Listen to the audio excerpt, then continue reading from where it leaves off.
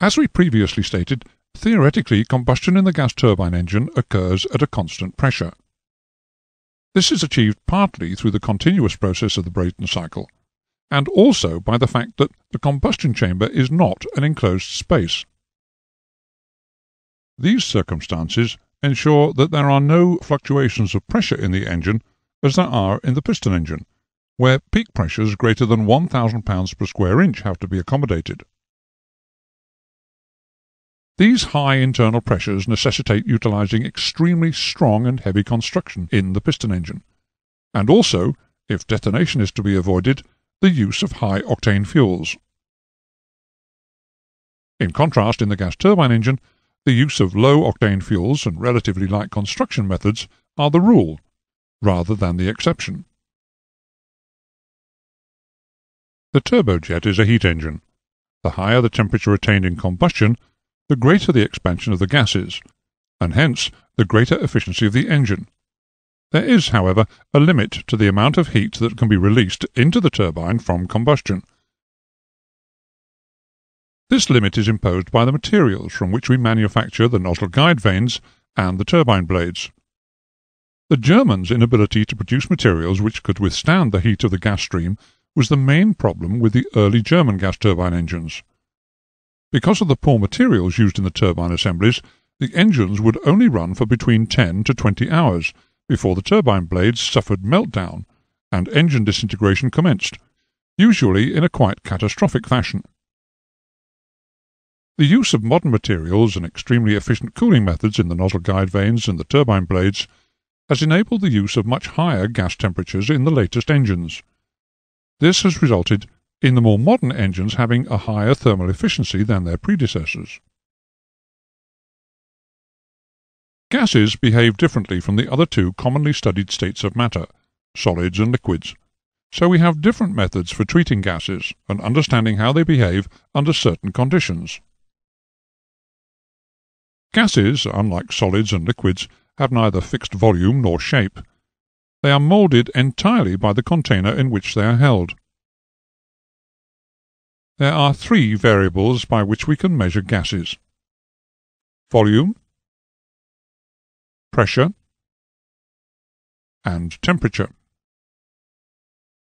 We'll discuss two of the so-called gas laws which are most pertinent to the operation of the gas turbine engine: Boyle's law and Charles' law.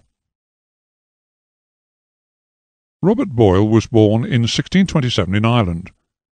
He made important contributions to physics and chemistry, but is best known for the law which was named after him, concerning an ideal gas. Boyle's law states that, in a gas which is held at a constant temperature, the volume of that gas is inversely proportional to its pressure, or pressure times the volume equals a constant. This holds true where P is the absolute pressure of the gas, and V is the volume occupied when the pressure is P. This is a reproduction of an experiment carried out by Boyle. He had a calibrated syringe filled with air and deduced its volume. While taking care to retain the temperature of the air inside the syringe constant, he increased the pressure and decreased the volume inside it by placing weights on its plunger, taking readings as he did so. You can see that by multiplying the volume by the pressure, the answer remains a constant. Hence, the product of the absolute pressure and volume of a given quantity of gas is constant, as long as the temperature of the gas does not change.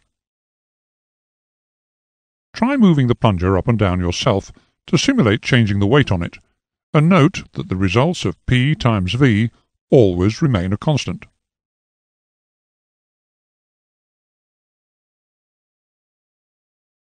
Because of the interest in hot air balloons in the early 1800s in France, Jacques Charles and Joseph-Louis Gay-Lussac made detailed measurements on how the volume of a gas was affected by its temperature.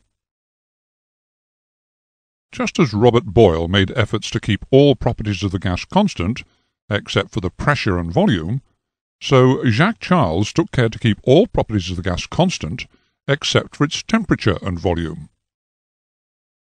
Charles' law, or Gay-Lussac's law, states that if any gas is held at a constant pressure, its volume is directly proportional to the absolute temperature, or, if stated as a formula, the volume divided by the temperature is a constant.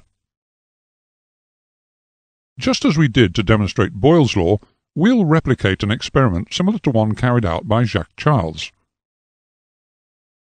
If we partially fill a calibrated syringe with air and place it in a container of water, then by increasing or decreasing the temperature of the water, and thus increasing or decreasing the temperature of the air inside the syringe, while taking readings of the volume and temperature, and then dividing volume by temperature in degrees Kelvin, we see that the answer is a constant.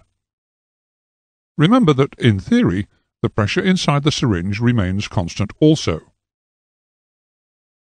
Try changing the temperature of the water for yourself, and notice that the results of the volume divided by the temperature remain a constant.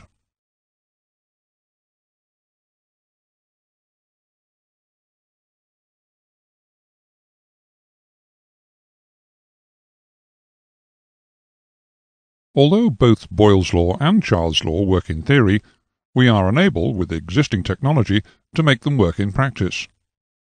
For instance, it's impossible as yet to increase the pressure of a gas without increasing its temperature, because of the adiabatic heating which inevitably occurs. Remember the example which is consistently quoted of how a bicycle pump always heats up when air is pumped into a tire. By using Boyle's and Charles' law together, we get a practical method of determining what is happening to the gases inside the gas turbine engine, where temperatures, pressure, and volume are all changing constantly. With the scientists' usual lack of imagination, they have named the integrated Boyle's and Charles' law the combined gas law. The combined gas law represents the relationship between volume, pressure, and temperature. This may be shown as P1 times V1 over T1 equals P2 times V2 over T2. The three main stages when these conditions change in the gas turbine engine are during compression, combustion, and expansion.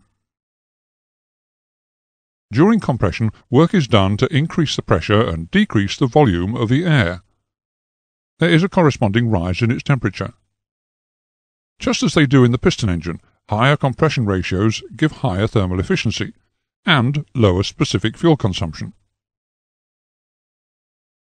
Notice that the velocity of the air as it progresses through the compressor is actually reducing. This is required so that when it gets to the combustion chambers, its speed is not such that it will extinguish the flame. During combustion, the addition of fuel to burn with the air increases the temperature, and there is a corresponding rise in its volume at an almost constant pressure. The velocity of the gas flow continues to reduce through the combustion phase, until the end of the combustion chamber, which, due to its convergent shape, initiates an increase in its value. The reason for this will soon become apparent. During expansion, when some of the energy in the gas stream is being converted to mechanical energy by the turbine, there is a decrease in both the pressure and the temperature of the gas with a corresponding increase in its volume. The changes in velocity over the expansion phase are a little more complicated than in the previous phases. The expansion phase is when the kinetic, pressure, and heat energy in the gas stream are being converted into mechanical energy by the turbine to drive the compressor. The turbine is most efficient at converting the kinetic energy in the gas stream into mechanical energy, and in order to do this, the nozzle guide vanes which precede each turbine rotor stage are shaped to form convergent ducts. At the nozzle guide vane stage, the pressure energy, and to a lesser extent the heat energy, are reduced by the convergent ducts, and converted into kinetic energy, which, as you can see, shows a dramatic rise. The turbine rotor following each nozzle guide vane stage reduces this kinetic energy by converting it, and some of the remaining pressure and heat energy, into mechanical energy. Succeeding nozzle guide vane stages will continue to convert the pressure and heat energy in the gas stream into kinetic energy, and the turbine rotor stages which follow them will convert that kinetic energy into mechanical energy. The gas stream is then directed into the exhaust nozzle, where the velocity decreases at the expense of a small rise in pressure. This decrease in velocity assists in maintaining the losses in the jet pipe due to turbulence at a minimal level. Finally, as the gas passes through the sharply convergent propelling nozzle, the duct shape causes a distinct increase of velocity, and the pressure of the stream drops to that of ambient in response to that increase.